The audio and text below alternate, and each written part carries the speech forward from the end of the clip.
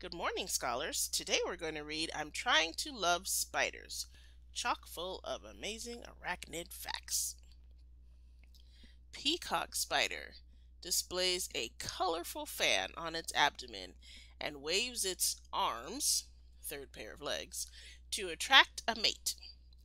Camel spider, not actually a spider but an arachnid called a ciliphygid. Spiny-backed orb weaver has 6 pointy spines. Trapdoor spider builds tiny trapdoors to catch prey. Seriously! Wolf spider carries its babies around on its abdomen. Bird dung crab spider hides in plain sight by looking like bird poop. Yuck. Happy face spider has a happy face pattern on its back. So cute. St. Andrew's cross spider rests in the shape of an X. Patudigua spider, world's smallest spider. I'm trying to love spiders. It isn't easy. Words and pictures by Bethany Barton. I keep telling myself spiders are cool. I want to love them. Me plus spiders forever. I mean, spiders have been around for millions of years, moving silently, swinging into action. I want to think of them like bug ninjas.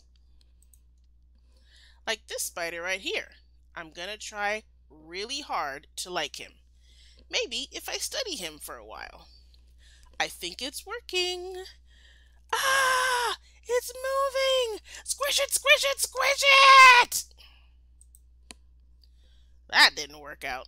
But next time will be better.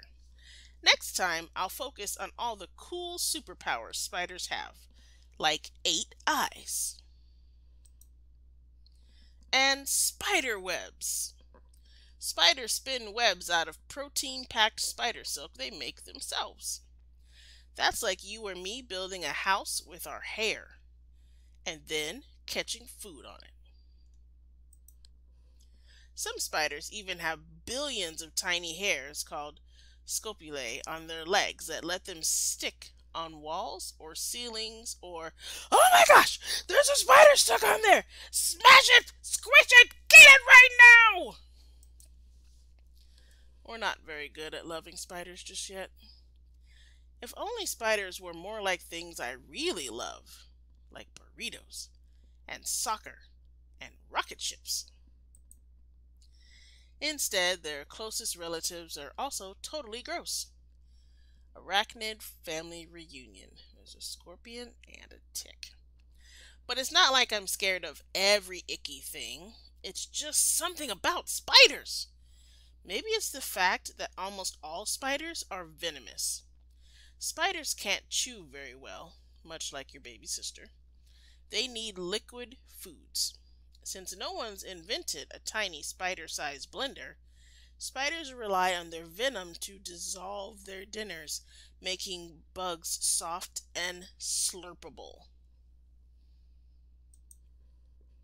But, to be fair, while there are about 40,000 known species of spider, only a few can bite humans, and even fewer can harm you with their venom. Wanted: dead or smashed a lot.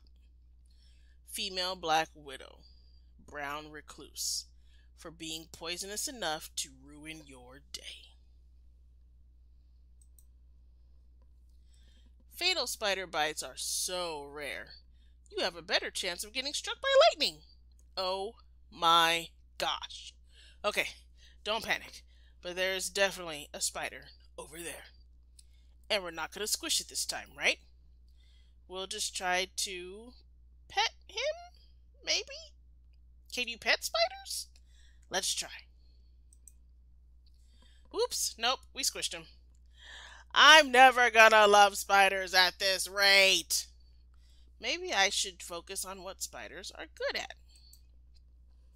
Like eating bugs. That's gonna be helpful, right?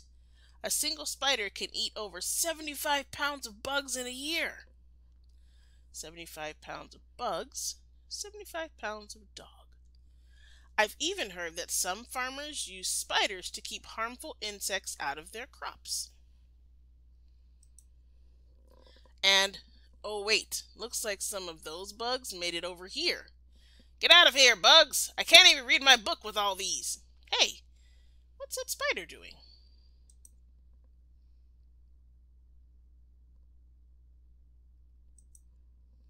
Wow, thanks, little guy.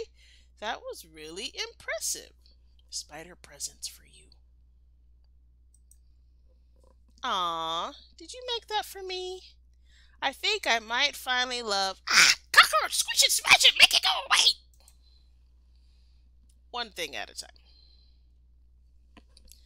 I hope you guys enjoyed that story, and I will see you next time. Goodbye.